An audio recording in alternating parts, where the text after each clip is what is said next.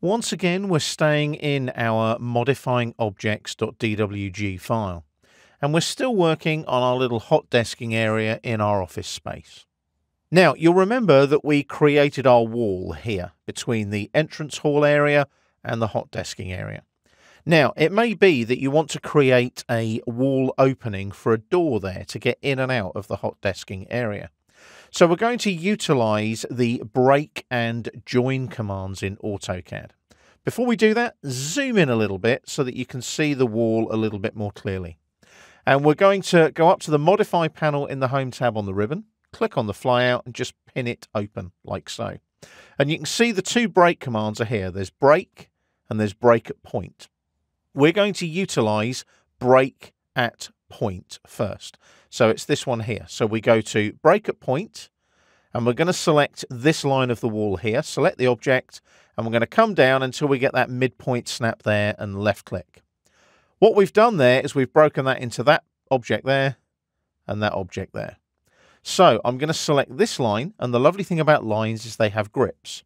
So I can now click on this grip, and as long as I move vertically upwards using my polar tracking, I can actually type in 900, enter, and what I've done is I've moved that lower end of that upper line upwards by 900, giving me a gap for a door of 900 wide, 900 millimeters in this case.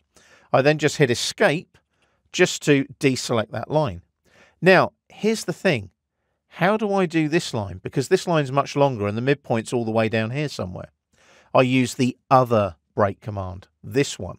I use break and it breaks between 2 points.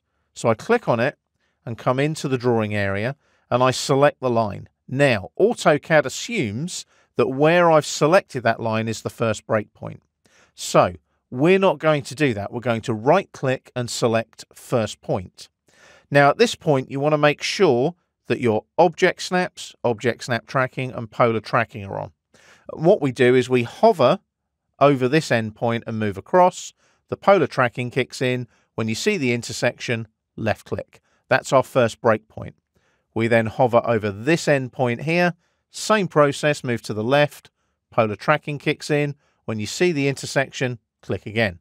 And what we've done there, utilizing our polar tracking, object snap tracking and object snaps, we've transposed this opening to the other line that represents the other side of the wall.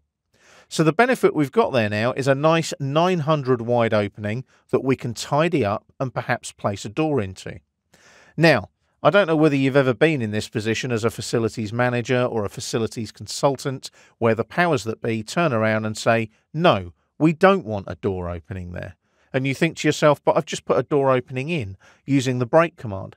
How do I join those back up again? Well, there's a lovely command in AutoCAD called exactly that, join. So I can click here on the join command. And as long as they're coplanar, I can select this line and this line. So coplanar, you can see they're both vertical in the same plane.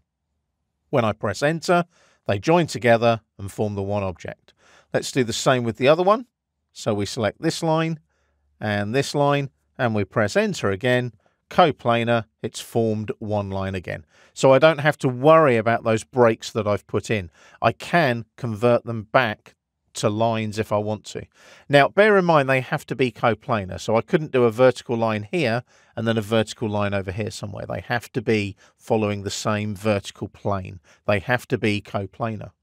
But as you can see there, utilizing the break and the join commands in your AutoCAD drawings allows you to modify your objects quickly and effectively.